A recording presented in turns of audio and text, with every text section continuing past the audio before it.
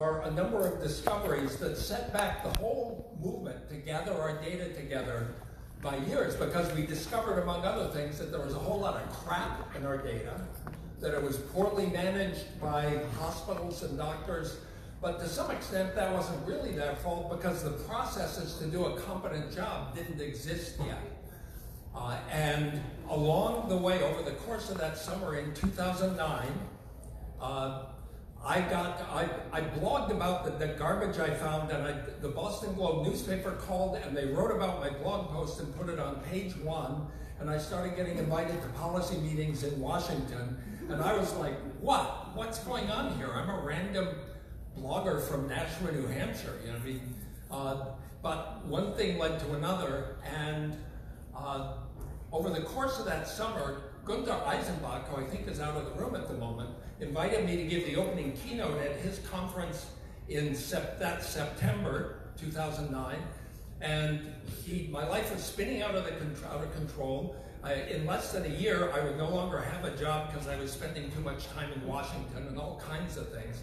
And so when he said a question that now I make my living as a keynote speaker, but I'd never been asked this. He said, "What do you want your speech to be called? We have to put it in the brochure." And the third time he asked it, I said, "I don't know, just call it, 'Give me my damn data,' because you guys can't be trusted." I thought it would be a temporary title, but it stuck. And now, as some of you know, there's a 3-minute rock video by Ross Martin and his garage band. And there are t-shirts and coffee mugs and all kinds of things. The reason I bring this up is this has been a foundational issue, one of several, but a foundational issue for this society. And it is my personal experience now, over the past year, that something important has changed in the world of health IT.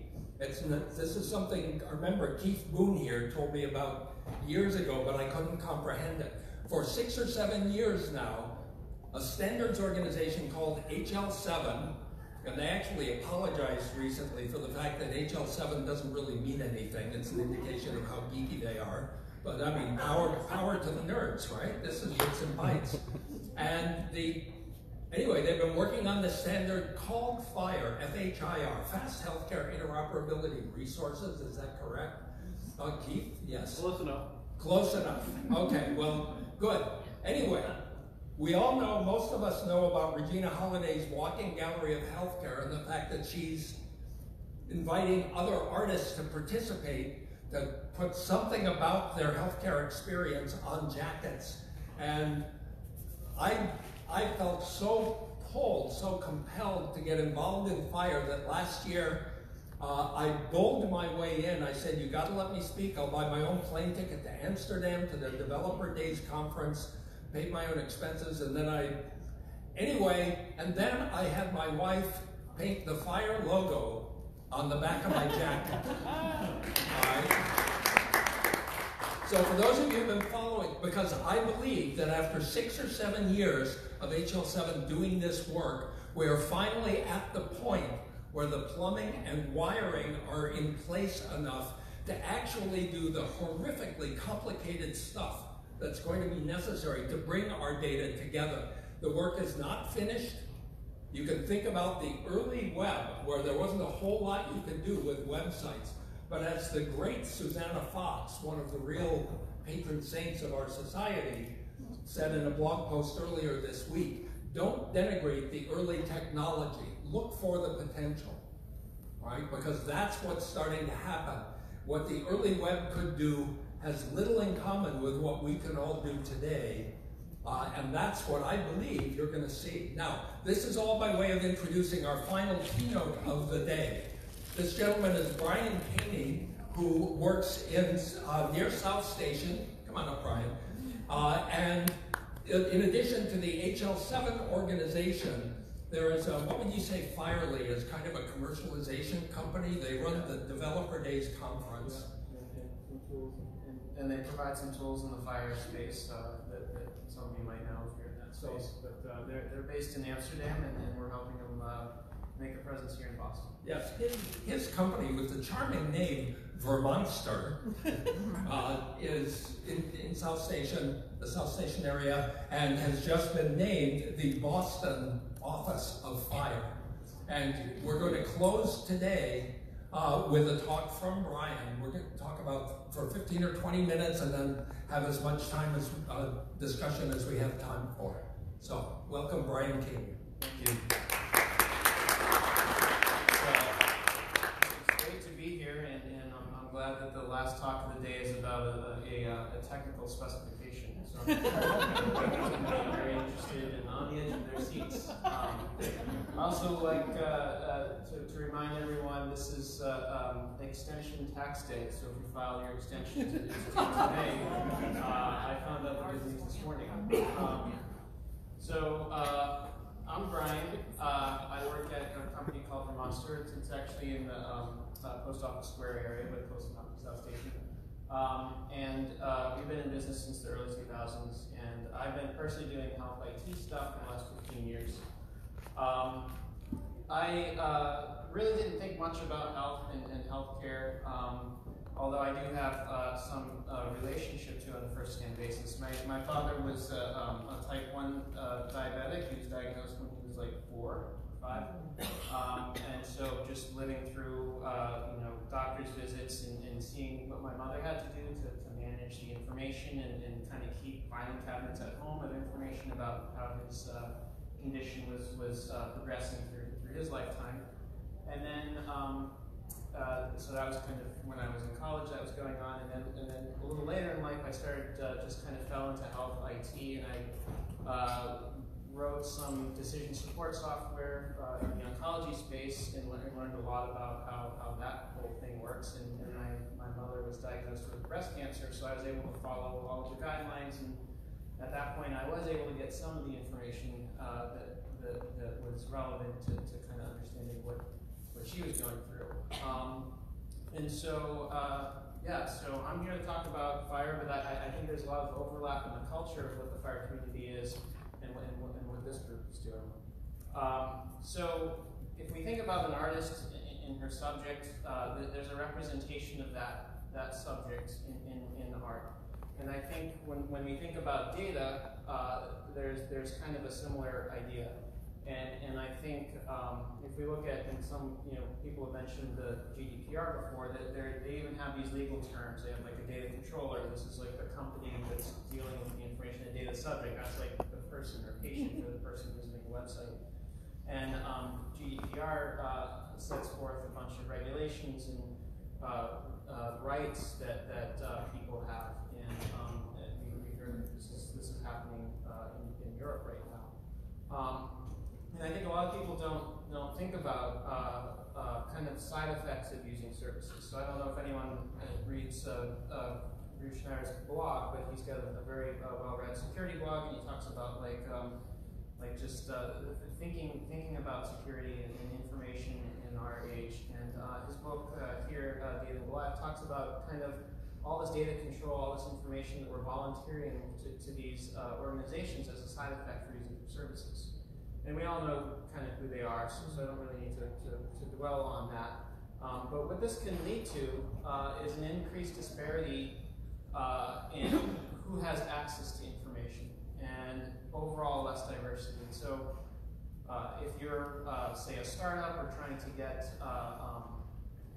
say you have a great idea, but you need access to data to try and vet it out, or perhaps do some machine learning, or you just want information for your own personal use. There's a lot less diversity when there's these kind of data monopolies. And we know from reading over the years that a monoculture can wipe out a whole species. And we also know that there's been studies, companies and organizations that have a more diverse group of people, more people thinking about ideas, actually are more effective and even make more money. So we like to have diversity, and when our data is in a less diverse state and less accessible, it's not as optimum as if it were more. So let's talk a little bit about healthcare data. So I did some research, and apparently the first EHR came out in the 1960s. Around that same time, this thing called EDI came out. Holland America was like a shipping company, so it was like a logistics way, and this was a way to exchange information electronically. And so these were huge payloads of data They were manually like cranked out, like on a slow basis, maybe to get information every month.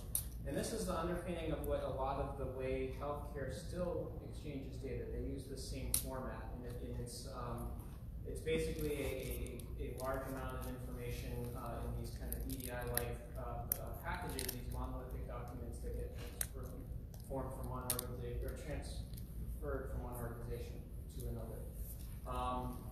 And a lot of that is really like business to business. And so what happens if you're like a customer, well, or a consumer of this information, and if you haven't set up all this infrastructure to support these giant EDI document monstrosities going around, it's going to be hard for you to have access to that information. What if you have cool ideas and you want to build new products and new services, or you want to innovate? That information is kind of blocked to you. So this like nature of like the culture of how this information gets exchanged has kind of naturally built up a series of like these data silos. And anyone who's kind of in technology probably has heard of Conway's law, which basically says that the social constructs of how your organization works is represented in the way the systems are built. And so if we're kind of thinking about this culture of closed and protectiveness of data and not sharing it readily, we're going to end up in this situation. And our only recourse has been really, the faxes are still used. We're seeing more EHR adoption over the years because of government kind of pressures and mandates. But as a consumer, we didn't really have the opportunity until recently in human history to kind of get this information. And so, as a doctor is kind of talking to a patient, and back to kind of my mother's experience, like sitting in a room trying to listen to it and take notes, like that was kind of our only way that we could participate in medicine. It was very difficult. So, meanwhile, from the slightly after 1960s, this ARPANET internet thing came about. And so a lot of that actually had its roots here in this area, in Cambridge. And this was a way to kind of build interconnected systems that the information can get transferred more quickly. So it's not this giant payload of information on a weekly basis, known as the internet, World Wide Web, and kind of the semantics. And the way Tim Berners-Lee thought about this was a series of interconnected resources. So if you need to get information about something, you would request it. It would be like a document, and you get it back. And all these things could have hyperlinks between them. And it built a nice kind of semantic nature to information on top of this kind of backbone of being able to have interconnected systems. And so as a user, as a human, you might like go to a website and ask for information, and then some server response. So it's like this very lightweight request response cycle. And this is kind of built into how we view most web and APIs today. And an API is basically swap out the human asking for information, put a computer there. And that gives us the ability to create apps and have things done in a lightweight way. So now we're kind of APIs versus EDIs. Like APIs are just a way that we can now more readily access this information. And APIs are used all the time to buy airline tickets, to all the phones or apps you have on your phone probably have an API kind of behind the scenes that are providing the information, e-commerce. And so it's a very elegant, nice way to think about structuring information in this kind of web. So Max, who he goes by, was a creator of this programming language called Ruby back in the early 90s. And his passion was about creating a language that promoted happiness. So designers and developers of software would be happy, because when we're happy and not stressed out, we're more creative. It was a really nice language. It was one of my first languages that I really enjoyed and used professionally. But it was really kind of expanded in popularity because of this guy, DHH, he goes by. And so he created this framework called Ruby on Rails. And he embraced this whole idea of having this semantic web of reference of resources that you can easily reference. And when we look at like this slide from 2014, Graham Greaves, one of the creators of the FIRE framework, referenced the high-rise with 37 signals. So this was DHH's 37 signals was his company. And so when 37 signals decided to embrace REST, Graham took a look at this and said, this is what we should build FIRE on, because these are all small addressable resources. These aren't this huge monolithic document that you need lots of paperworking and heavy machinery to process. Let's use this lightweight way that he was inspired by what was already out there. And so in the early, I guess, 2010s, late, whatever you call the 2000, before the knots. In that time, HL7 was going through kind of a standards kind of refresh, and they tried different things. Without getting too much into the detail, they were trying to migrate away from this EDI structure. They looked at some XML formats, and then they created this kind of fresh look task force in around 2000. And during that time, just some key things to point out is that between then and now, I mean, 10 years seems kind of like a long time, but it's not really, especially in the standards world, especially in healthcare. We've seen so much movement. We've seen different industry groups forming around this standard. We've seen Apple, like now you can get your health records on your phone. And so that came out of this kind of community of thinking. Cloud vendors like Google and Azure and AWS are all kind of on board in seeing FIRE as a way forward. And then most recently, earlier this year, the ONC and CMS has really started this kind of known as data blocking proposal, or data unblocking proposal, that would allow or penalize if organizations didn't give patients access to their data. So all of this kind of came out of this simple idea of like, let's make this information, let's make this data more accessible to more people. And we even see things like the healthit.gov website has a whole section on like how you could access your information and how you could go about getting that from your health providers. And a lot of this is based on accessing information through your patient portal. So most people probably have a patient portal through their healthcare provider. One of the things that the regulations are mandating is that information that you see on your screen, on your phone, through their website also has to be provided to you through this FIRE API. And that's exactly how the Google work, or the Apple workflow works. So you can ask for your health records, and then behind the scenes, this whole dance to get your information available on your phone is using this FIRE thing.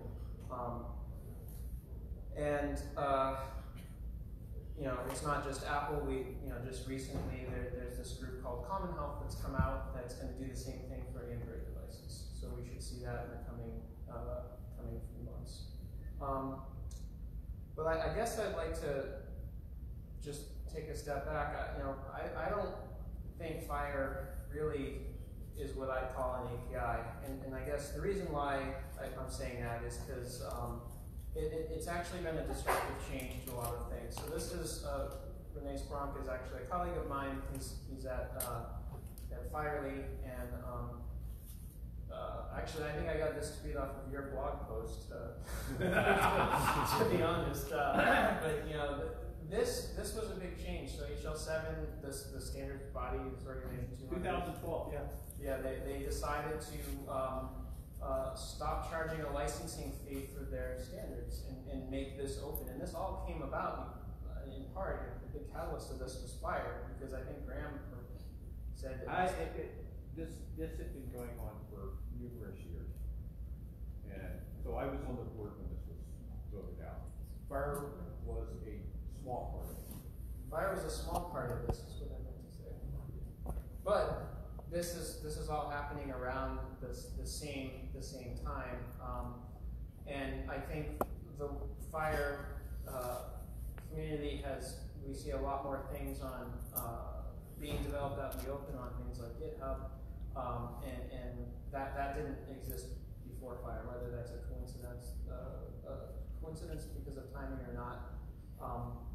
Also, I think someone on the panel mentioned Gravity. That's one of these accelerator programs that the Fire and HL7 is building. So there's other ones. Agronauts about the EHR vendors using Fire. Karen's about payers and being able to give access to patients for their information about the kind of payment side. And Da Vinci is more about payers to payers, I think, or payers to providers.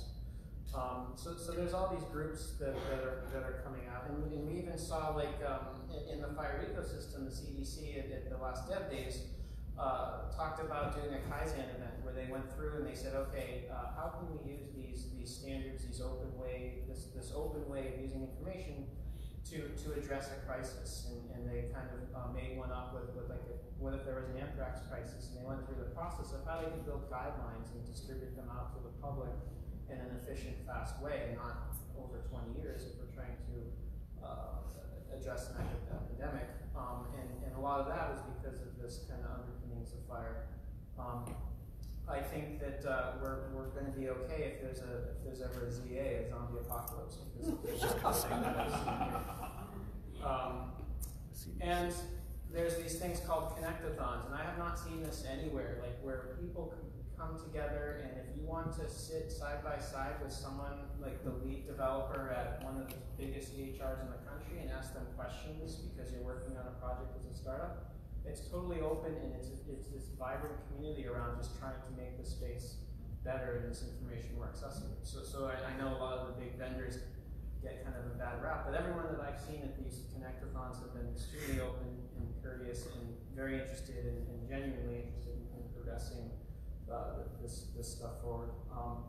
And then there's the Dev Days events. So Dave was at the one that you mentioned last year. There was one here in Boston 2 years ago. A few months ago, there's one in Seattle. So there's 2 a year, one in the US, one in Europe. There's one coming up in November. So if you want to go to that, and I think there's a patient track that's happening.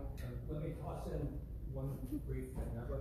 I'm at the point where I'm going to sort of start doing a little back and forth, because I want to say I know some of this is very deep in the weeds and hard to understand from our perspective. What I want you to hear, though, is that some things are starting to happen that Brian was just describing that go way, way, way beyond what any of us ever thought of when we said, like, give me my damn data, right? I want to look at my medical records stuff. We saw at this Connect-a-thon in Atlanta a few weeks ago, some people sat down and said, now, if all this stuff is true, I should be able to talk to this patient's insurance company and find out whether a certain drug is covered, and then go find out, using FHIR from their local pharmacies, what it'll cost with that insurance and if there are any alternatives. And boom, boom, boom, in 2 hours they had working software.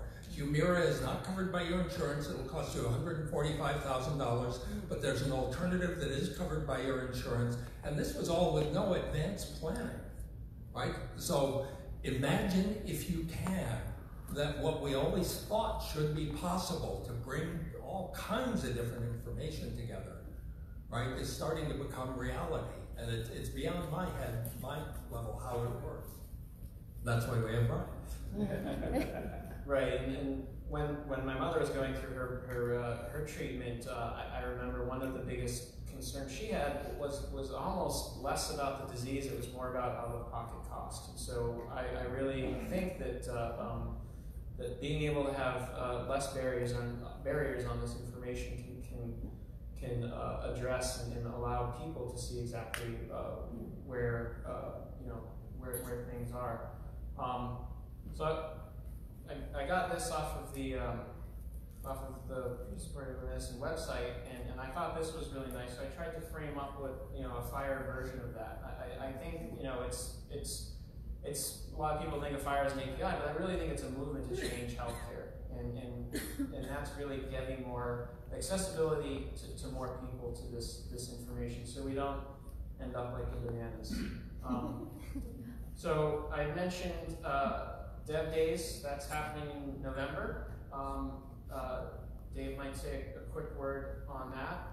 And then if you can't convince the boss to pay for a trip to Amsterdam, we have a free event coming November 5th over at the Boston Children's has this like innovation thing over at the Landmark building in the Fenway area, if you're familiar with the Boston area. And so if you go meet up and look at Boston Fire, and I think Dave's actually talking there too, so I'm going to be seeing a lot of Dave. Well, and consider this also, and it is time to move on to discussion, and I hope you won't be afraid to ask questions, because we are just at the point, yeah, and I'll say we, I just officially became a member of HL7 recently. We're just at the point where we're trying to bring this out to where ordinary people can look at it and kick at it and poke it and say, what can I do with this stuff? In the Seattle meeting that he mentioned, and I want you to compare this also with other companies and big nonprofit organizations that you've dealt with in health IT, because in Seattle I was supposed to sing for my supper. I was supposed to write blog posts about the patient's perspective on all this, and I said to them, HL7 doesn't even have a clear sense of what patient means to them. And so they said, you know, they're right. And to make a long story short, here we are, like 3 months later, the HL7 organization has mostly agreed they need an actual patient working group helping run the organization. Like all of the other technology people, they are seriously committed to this. And this means that there will be some of us, and by the way, anybody who wants to can go join chat.fire.org and listen in and participate on the discussions. You can fully participate in anything HL7 is doing if you've got an idea. They have no products to sell. This is purely a community. The only thing you can't do without joining is vote on specifications. So keep your eyes out, start dreaming again of what you would like to do if you could get all the information you want together, because I think it's going to start to become reality over the next few years, the same way the web grew. So, who would like to ask a question or? Softballs only. I've been involved in HL7 for years. That was the best presentation on fire I've seen yet. Yeah. Actually, I agree with what he's saying. One of the big things that fire is aimed at is making all these massive systems interoperable. And one of the questions a lot of us had, Seema Verma, who's the administrator of CMS, was talking about this a lot at the HIMSS convention last spring. One of the things that's a big concern of a lot of people is how is the issue of data security being brought in now that all of this data is becoming massively available to us. Right, and I think Fire's kind of the people behind Fire, kind of their thinking generally is to not reinvent new things. And so when it comes to the area of like security, it's really kind of falling back on existing like web security technologies. So a lot of it's built using OAuth 2, which is a proven security protocol that's used widely for finance, social media, and now health. And then TL, like various cryptographic security that's kind of proven in the field. So instead of kind of inventing their own mechanisms, it's leveraging what is already there. And I think that's good, because we don't have to have proprietary tools. We can use kind of off-the-shelf tools and machinery to do that. Hold on. She has a microphone. Oh, you're going to tell instantly that I'm not technical, but my question is, what kind of vision exists, if you could expand on that a little bit, for the consolidation of data? Does it include clinical data, medical records, payment data, and patient data, authored data? Does it encompass all of that? Right. So there's a lot of questions there, and they're all very interesting. There's already kind of a group that is working with the ONC building this kind of US core, they call it, set of clinical facts that the government is now making part of the rules that they're proposing. And so that would be like conditions, drugs, allergies, and kind of all that clinical. And that's fairly widely available now through your patient portal. There's the Karen group is working on kind of that on the payment side to patients. And I think that talking to some of the folks at the kind of the large EHR vendors, this whole thing of provenance and like being able to provide wearable data, patient-reported data, and kind of having that also kind of live in this transactional system that you can access is definitely what they're looking towards. But right now, it's kind of starting with clinical and moving to kind of some of the financial. We're still pretty early though. Well, and I think an important part here is that the arrival of FHIR doesn't mean that all the data in the world will be open like a newspaper, right? But if I give authorization to somebody to get it, the data will be able to flow much more easily than in the past. Is that correct? It is, and there's also just time to kind of wire out the data. So depending on what providers you have, they're kind of on their own roadmaps and trying to kind of connect all this. And so it's going to come in waves. It's not going to immediately turn on, January 1st type of thing. Recently, both the American Medical Association, I see you over there, and Nancy, we had you first. Both the American Medical Association and the American Hospital Association issued statements saying they think it's a bad idea to let us get our hands on our data because it might leak. Now, well, it's true. By that logic, we should stop using credit cards, right? Because the data leaks. And besides, but the other thing about it is that is paternalism. That is, no, you don't understand. I'll make the decision for you, okay? And the participatory response is, excuse me, I'd like to decide that. So, Nancy and I, how much time do we have, Danny or somebody? We have 2 minutes. 2 minutes? Oh my gosh. We'll set up a booth at the reception afterwards. I was just going to say to answer, there are many endpoints available to patients today. Not everybody is going to find all of the endpoints available, but they're getting rolled up very quickly, and they're mandated to be rolled out. So that's an ongoing point. But I wanted to answer your question on security back here, I think. So the Karen Alliance is really driving a lot of the security, adding policies onto the security standards and defining exactly what they should be. They've added additional NIST levels. I know that's technical, but what that just means is, another level of security. And then both hard and user-managed access are additional things that really focus on the ability to patients direct where the sharing goes. There's a ONC webinar on HART, and also the Contera organization is doing a lot of this work and pulling all this stuff together. Again, all working together with the FHIR organizations. So Nancy Lush, in case you can't tell, is another member who's deeply involved in the FHIR project as well. So I encourage all of you who have questions. I'll stick around as much as I can after I do. Brian, I don't know how much you can. Okay, and again, the Boston FHIR meetup is Tuesday, November 5th.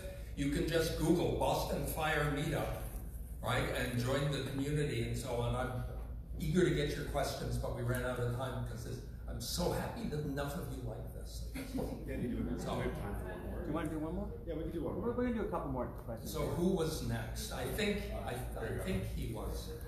Any other country adopted FHIR? Yeah, it's happening all over the world. It's definitely a global phenomenon. I know a lot of Scandinavian countries. I'm sure. Yeah, I was gonna say the firemen, the architects of fire from Australia, Canada, and Amsterdam. Oh, and the U.S. But he was a late one. Right.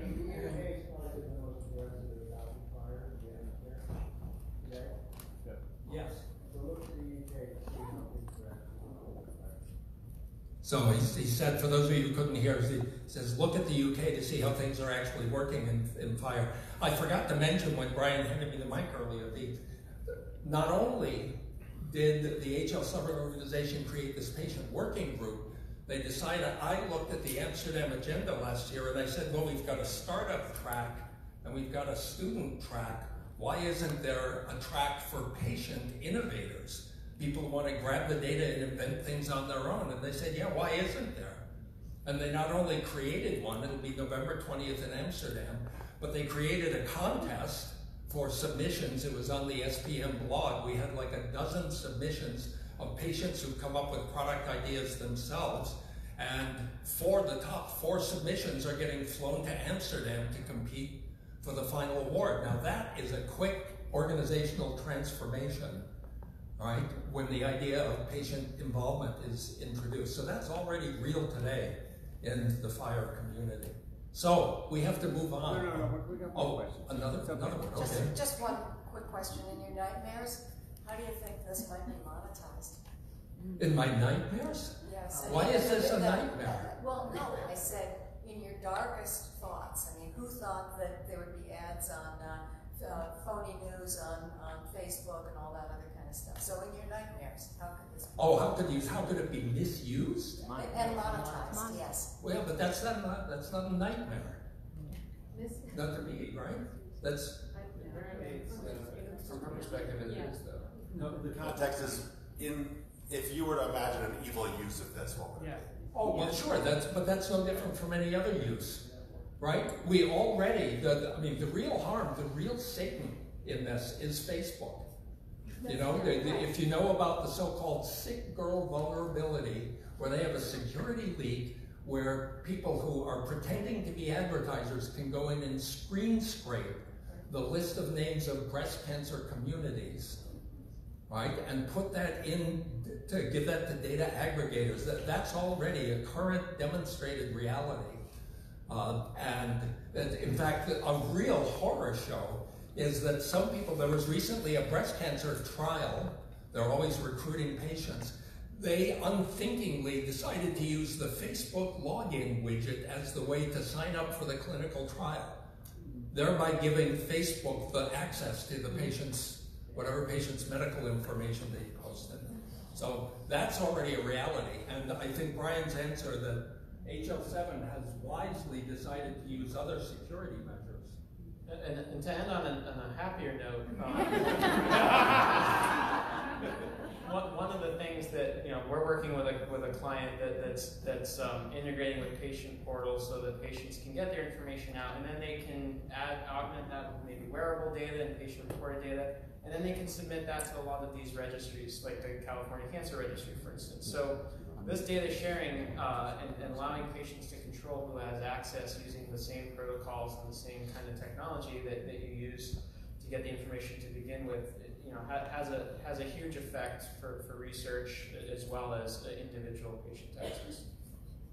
And Mary, if you want to dig into that question, there's an excellent book called Weapons of Math Destruction that is about these analytics engines. I was Yes? trying to end on a happy note. I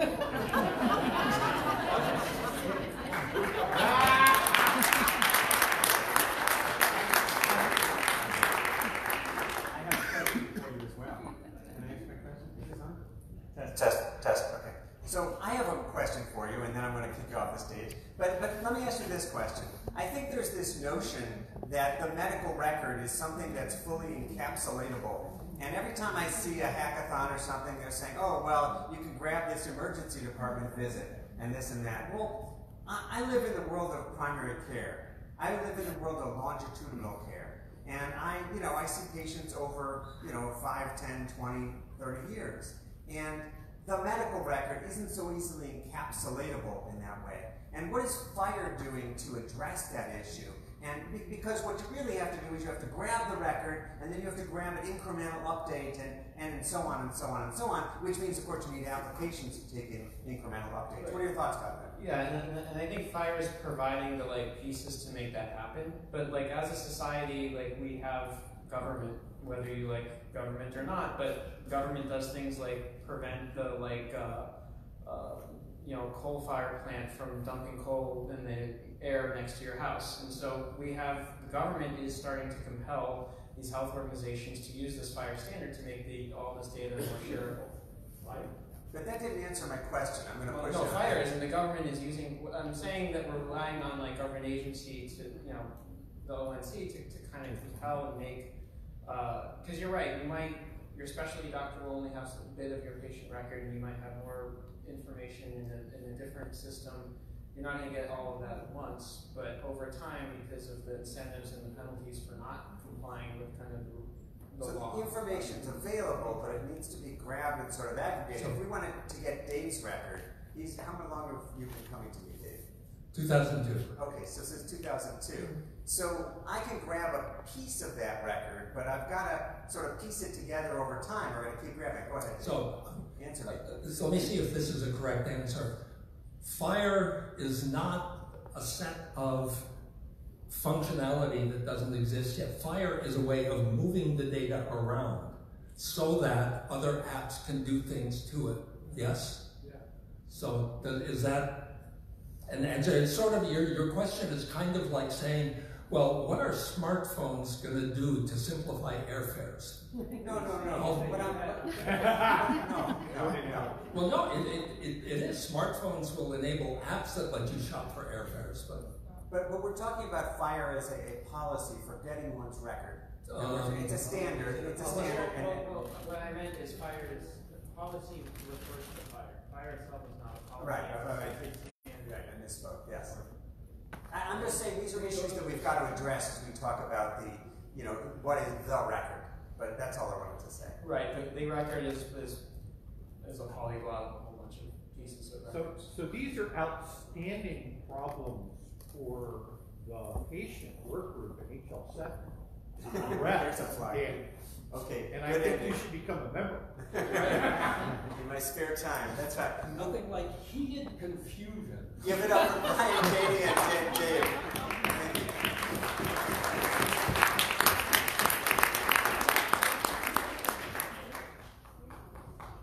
Next on the agenda, first of all, I have an announcement, because announcements are important. One of our speakers has lost his or her wallet. And I would like you to look under your tables and look next to you. I don't have a descriptor of the wallet. But if there's a wallet that's around, it's probably not supposed to be under your table. So just check. And if there is a wallet, please bring it in. If you find a wallet, please bring it to me. I'd rather... All right, so keep an eye out for a wallet. Next is my great pleasure, and I think that, Amber, I think your computer should be coming up here before you do. It is my great pleasure to introduce the next piece of our conference as we're in the home stretch. It's my great pleasure to introduce Amber Susi, who is our board member, who is a nurse and a social media maven and truly participatory. And Amber is going to be giving the Doc Tom Awards and telling you about that. So Amber, plug in over here.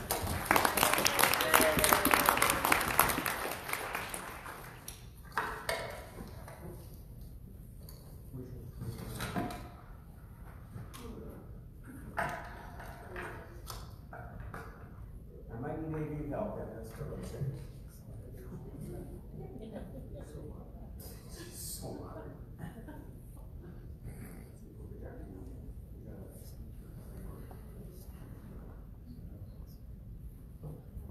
Yay! Yay! Okay, I'm gonna get here. Well, now it's not responding, so hi! If it will start from the beginning, this is, that's the background, and that's the mom in sumo suit, so there's that to do. She'll be happy to know she made an appearance as well. So, we have Doc Tom. On the back of your programs for the agenda, you actually have a little description of who Doc Tom was. But he was the founder of the e-patient movement. So we actually formed SPM back in 2009. It was created to kind of continue the work of Doc Tom. He was a visionary who foresaw that e-patients would transform the future of healthcare, and e-patients are empowered, engaged, equipped, and enabled. You can read a little bit more about him and his mission and how he integrated it as well. But we have two different awards that we are giving, and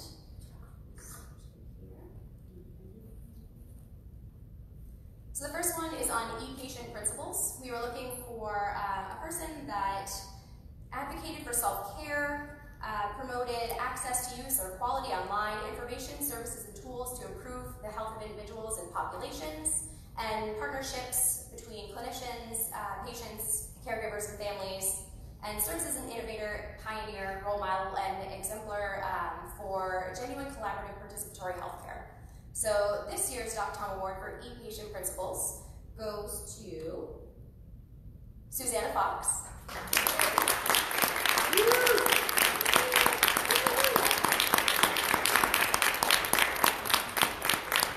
So I wanted everything to be a surprise, but Susanna actually cannot be here today. So in her place, guess who's back on the stage?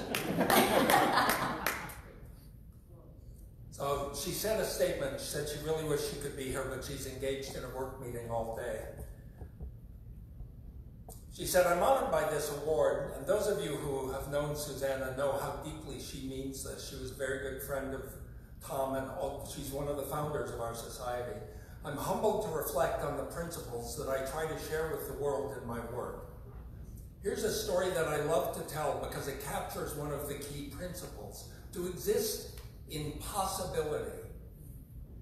When Tom Ferguson, who died of multiple myeloma in 2006, when he was quite ill, bald as a cue ball from chemo, as he put it, he came to DC for a visit.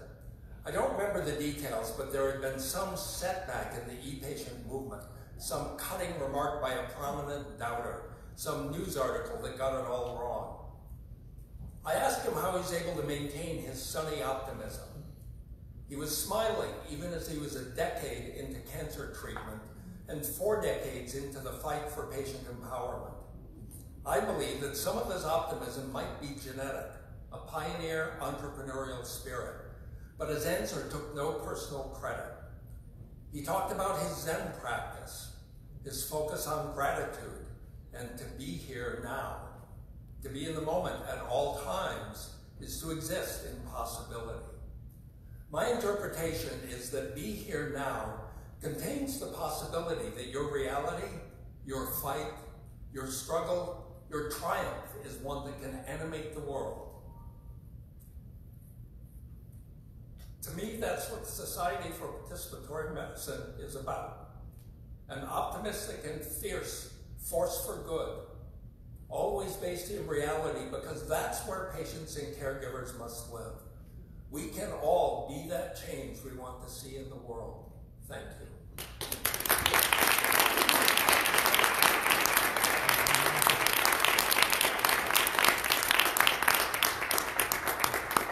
She wrote that email on a 15-minute break in between her conference today. So that was very powerful. Susanna's nominator noted that her extraordinary work is able to deepen our understanding of what happens in the e-patient world. Her blog posts are perfect examples. There's a richness of research on her behalf, and her work is also able to draw out smart and valuable responses. She's a powerful advocate for peer-to-peer health support, open, interoperable data, and the patient and care partner's voice. Through her blog and social media influence, she raises critical points in conversations about truly improving patient care and their ability to care for themselves. She's a true champion for participatory medicine of the future. So the second award is the contribution to SPM. And we look at the individual who serves the Society for Participatory Medicine as a passionate leader or member. We look at how they demonstrated the ability to speak truth to power, challenging status quo, and able to work with existing structures and teams in an effort to achieve meaningful improvement in people's health and health care. They serve as an innovator, pioneer, role model, and exemplar for genuine, collaborative, participatory healthcare. And this year's Doc Tom Award for contribution to SPM actually goes to someone who's in this room and has absolutely no idea about her winning, and that is Ileana Balka.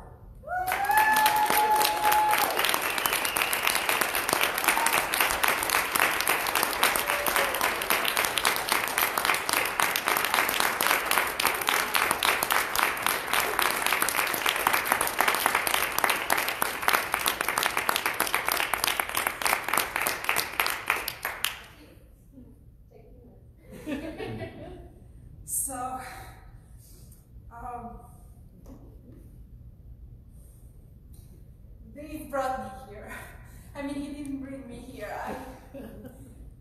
I became a member of SPM because I knew everything about Dave, and I knew that his doctor was here, and I wanted to reproduce this relationship for all of us.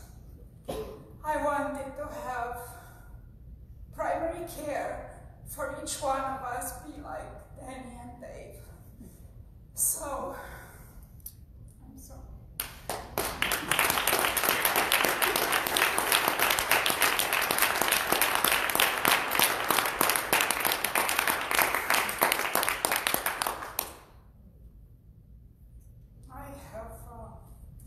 So yeah, we didn't succeed. I tried for years, and we can't. The problem is way too big. And yeah, I can't duplicate Dave or Danny. So anyway, what I wanted to tell you is that to Regina Hollywood, I got invited to have a course in New Media and Health Communications at the College of New Jersey. And as I listened to each one of you today, and as I listened to everyone in SPM, I learned so much that I want every student of mine to be here and listen to you and hear you. And I don't know how to pick. What I was thinking right now is, oh my gosh, I want every one of these people to be my guest speakers, and I can only do 2 or 3 a semester because the students get tired. And I'm ashamed to look at you and to tell you, oh my gosh, I wish you could be my guest speaker, because everybody I asked said, yes, please. And so, I'm sorry if I didn't invite you yet. Yeah, thank you so much.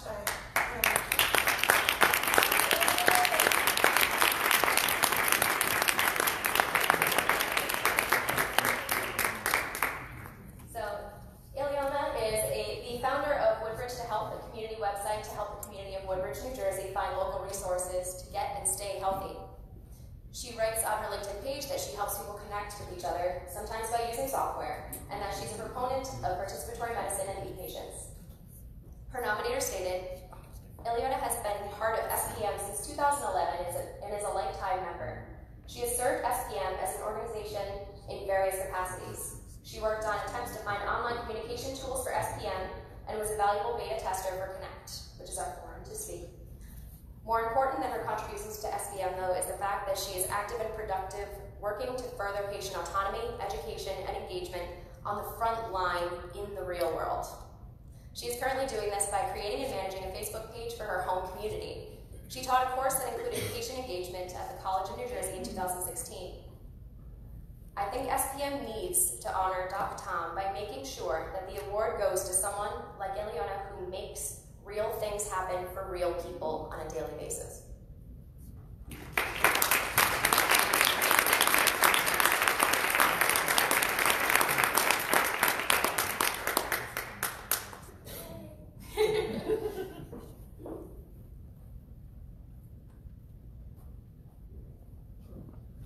It looks like Danny and Dave are up to no good.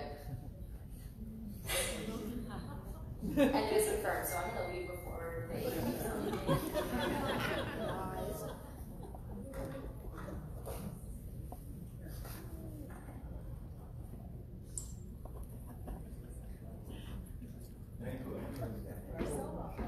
we have 2 lavalier mics that work?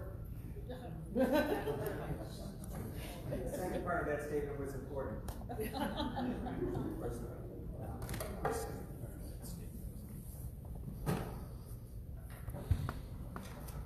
How many people are here for the first time? Oh, you don't know how we end these things. We're going to the last one. That's okay. All right. I can do that. We can do it. I think we can do it. Are you Just set this up to work? They made us sign a contract. No. Says this happened to be once. No mic drop at the end. That's a $150 penalty if I did a mic drop. Let's see. So we've had a lot of requests for this next number, but we're going to do it anyway. You can tell he was a magician, not a... Oh, we're going to move this. He was a magician in high school, not a... let's see. Oh, we got to get this... now, where's this HDMI thing?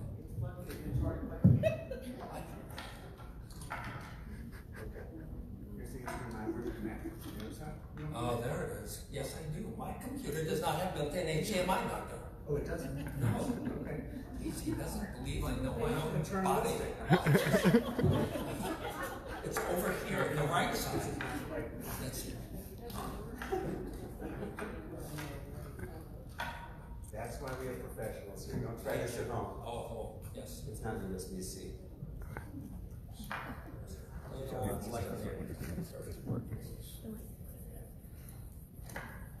This will be worth it, I promise.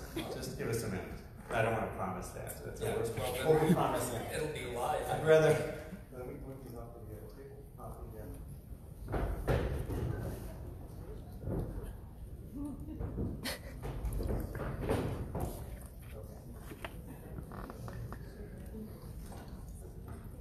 At our first conference, we ended spontaneously with, I don't know if you remember it, but it started with, they say the doc should take the lead, but that's not the kind of doc I need. We're not doing that again. This is different.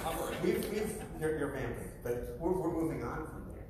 This year we're spoiling the memory of Jim Croce. The second year, I got a busy day. I got a busy life. I never leave. I'm not doing this. Yeah. Or get to see my wife. It was, doctor, give me the news. I got a bad case of e-patient blues. All of this is very, very low in Google search results for healthcare songs. My laptop under there is HDMI connected.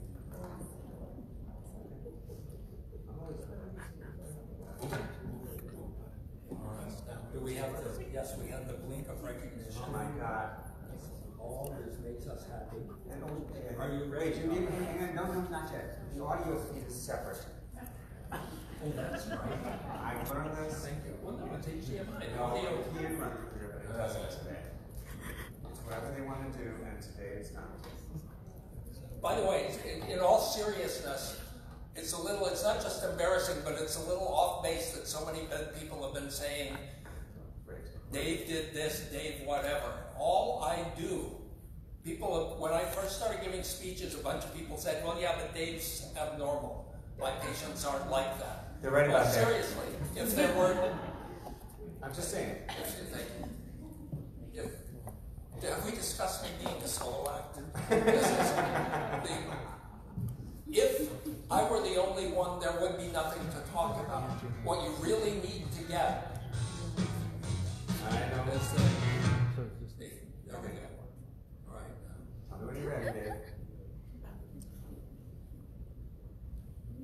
If I were the only one, there would be nothing to talk about. You need to get that every time you speak up, as many of the stories you've heard today, that's you being what people talk about that Denny and I do. Do more of it. Tell your friends, tell your neighbors, your relatives that they can do this. And maybe someday. It might be like doctor-patient harmony. Are you right? Oh, the line. Where did that come from? Let's see, is this loud enough or is it? It's loud. Well, I just got out from my doctor visit, doing pretty well, I losing weight. Tried to get a stake up in my doctor's statement, telling me I'm doing great, but they wouldn't listen to me say that I'm an e-patient. They said, you don't know the words that we use. I got them steadily depressing, load up my lesson, can I get my data blues? Well, he should be sitting in the pilot seat. He's the captain of his health, I know. Talking real nice to my office staff, say they would like my data to go. Instead, he's stuck here uninformed about the tests performed. It's no wonder he ain't got a clue. He's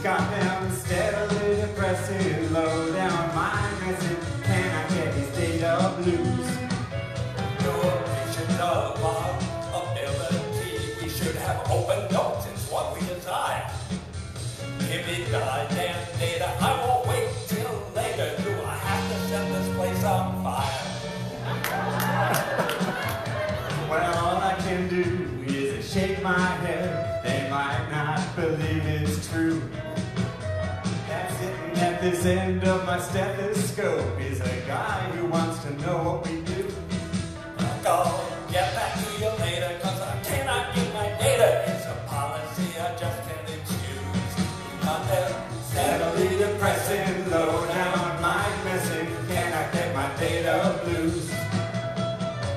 How many of you have had trouble getting your data? From your doctor, from the practice you go to, from your hospital. Can I have a praise the Lord for that? How can you be an e-patient without access to your participation from the patient population? Time for change! You know that it's true. We don't need them. Steadily depressing, low down, mind messing. Can I get my data blues? Sing along! Steadily depressing, low down, mind messing. Can I get my data blues?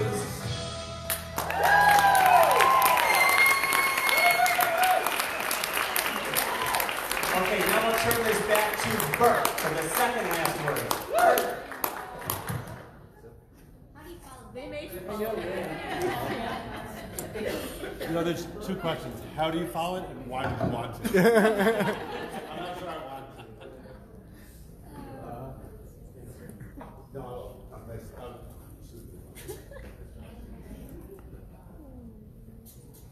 You guys are great.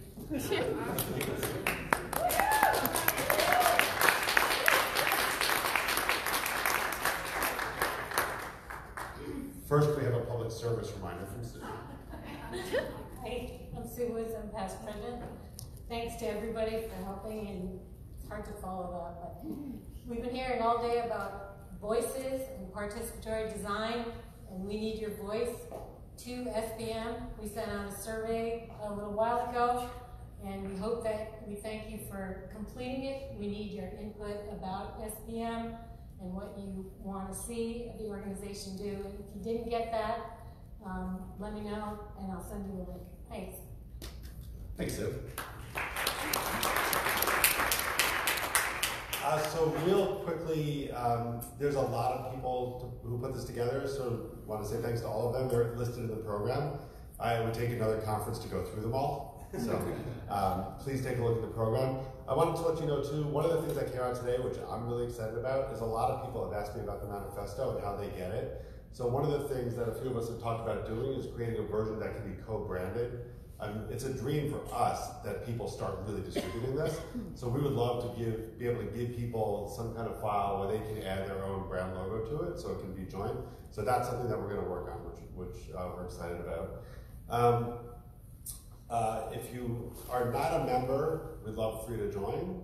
And if your company is a member, we'd love for them to join too.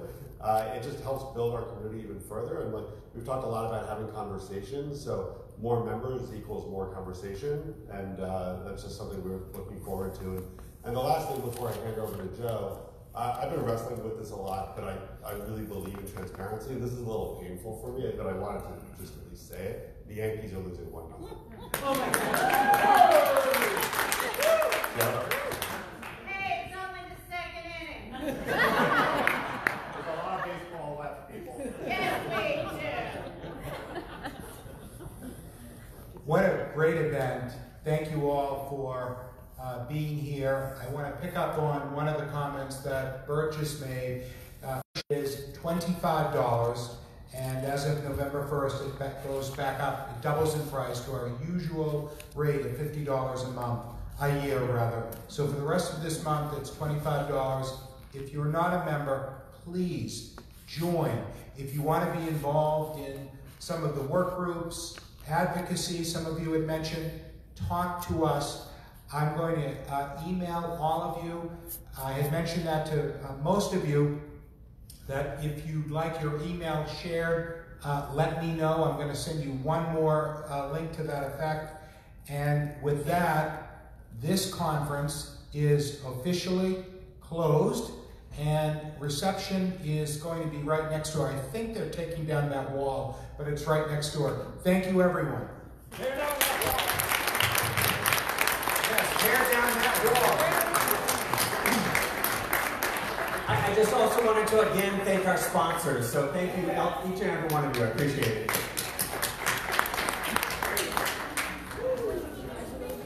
I apologize that you all had to see me in an inflatable T-Rex suit, but I was also instigated by my mother, who was in an inflatable sumo suit, along with my fiance in one as well. So sorry. But this is the conclusion of S4PM 2019. Please feel free to go back and visit that hashtag on all of our outlets of social media.